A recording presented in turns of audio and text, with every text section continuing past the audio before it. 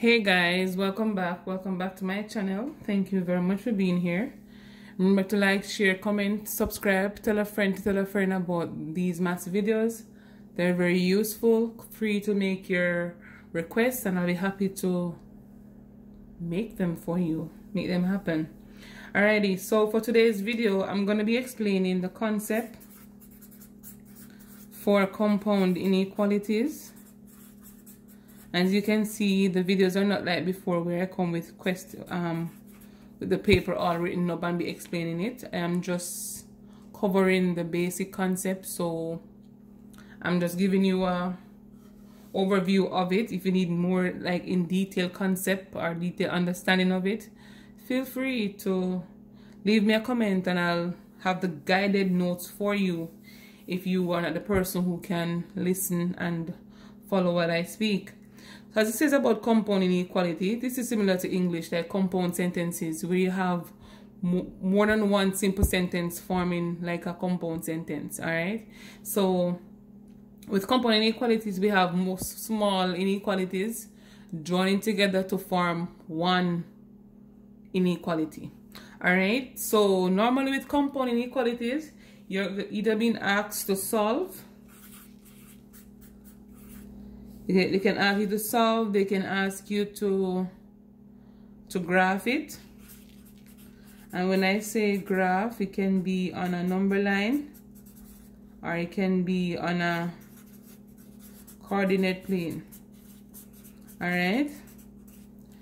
Yeah, that's what I normally ask you to graph, coordinate plane, or to write the interval. Yeah, they ask to write the interval as well. So for today's video, I'm gonna explain to you how to do this. Alright, so let's get right into it. So compound inequality, one typical example may be 10 is less than or equal to 2x, which is less than 4.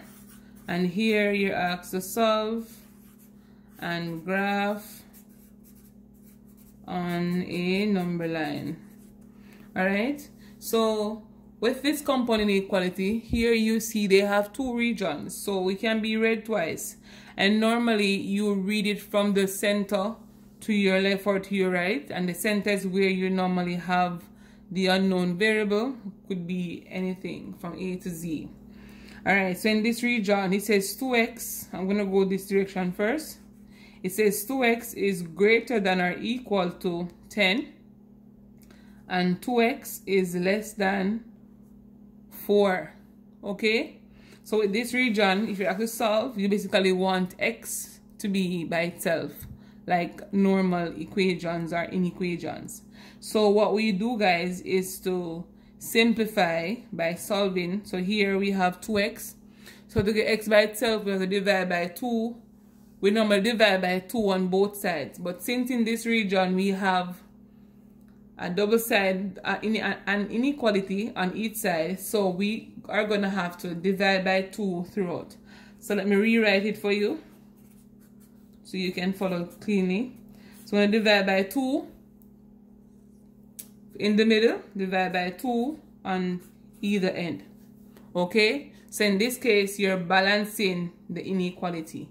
Even though inequalities can only be balanced if it is less than or equal to, greater than or equal to, but in this case, you're basically dividing by the coefficient, so you're not changing the initial question.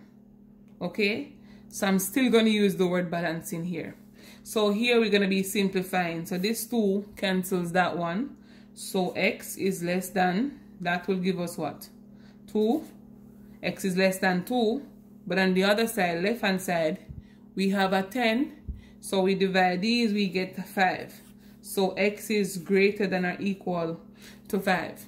Here you could be asked to rewrite this given 2 inequations. So if you ask to rewrite it, you basically read from the middle to your left. So it says x is greater than or equal to, so greater than or equal to 5. And, or you want to say, or it says x is less than 2.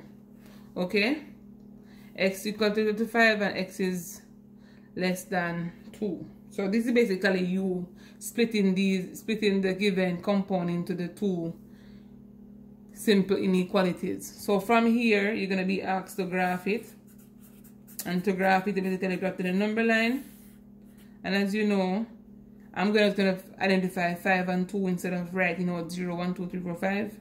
I'm going to do that. So that's my 0.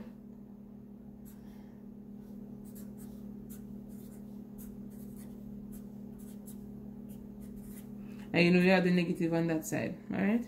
So I'm going to find 5. And I'm going to find 2. So the concept I taught you earlier in the previous video, if you don't remember, I am going to bring back that to your memory. So it's right here. So when I speak about the number line, I'm going to make the paper smaller. When I speak about the number line, we have ways of representing the inequalities.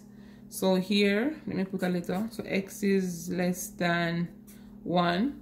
So x is less than 1 pointing that way, greater than going the opposite direction, and they're both unshaded. Less than equal to, greater than equal to, they're both shaded circles. Alright, so these are things we need to remember when we are doing the number line, and I explained it to you in the previous video.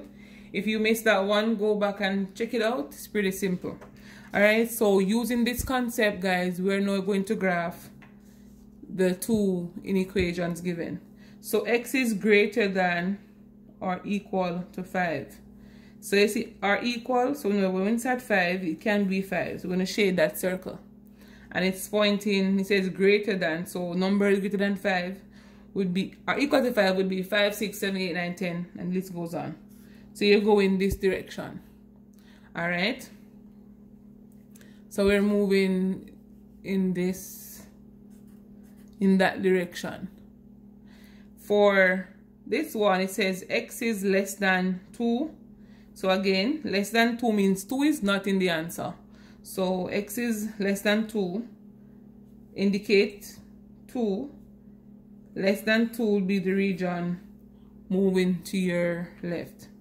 Alright guys, so this is basically the concept surrounding inequalities. So you see, for that, one thing I want to point out again, guys, is that the same principle we spoke about earlier, that we are going to be dividing by a negative number, what happens to the sign? We need to remember that principle right now. So let's put a 6 right here. So in this case, guys, we have 9 is less than or equal to negative 3x, which is greater than 6. Here we have a negative coefficient, so we have to divide by the negative number throughout the inequation.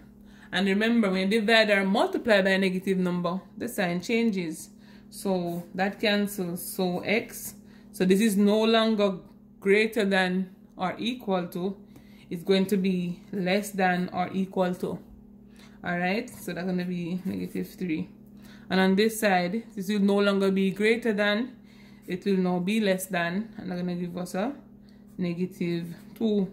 So from here, guys, you should know how to graph it, either on a number line or on a Cartesian plane. If you have any questions, feel free to leave it below, and I'll be happy to assist you. Thank you for watching. Have a good one, and I'll see you on the next video.